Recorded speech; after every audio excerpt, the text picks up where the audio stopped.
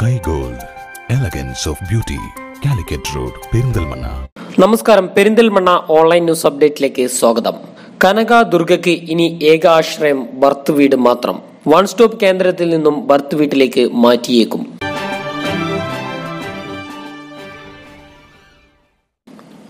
ശബരിമല സ്ത്രീ പ്രവേശന വിഷയവുമായി ബന്ധപ്പെട്ട് സംസ്ഥാനത്തൊട്ടാകെ പ്രശ്നങ്ങൾ നടന്നുകൊണ്ടിരിക്കുന്നതിനിടെ ഇതൊന്നും വകവെക്കാതെ ശബരിമലയിൽ ദർശനം നടത്തി തിരിച്ചെത്തിയ അങ്ങാടിപ്പുറം സ്വദേശിനിയായ കനകദുർഗയ്ക്ക് ഇനി ഏക ആശ്രയം ബർത്ത് വീട് മാത്രം.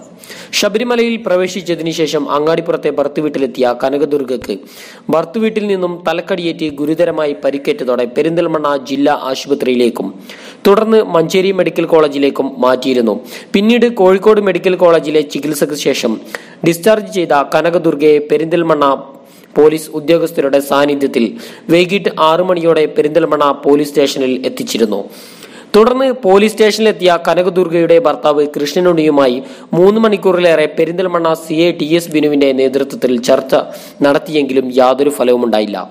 തുടർന്നാണ് അതിക്രമങ്ങൾക്ക് ഇരയാകുന്ന വനിതകൾക്ക് താൽക്കാലിക സംരക്ഷണവും നിയമസഹായവും നൽകുന്ന പെരിന്തൽമണ്ണയിലെ വൺ സ്റ്റോപ്പ് സെന്ററിലേക്ക് രാത്രി 10:30 മാറ്റുന്നു.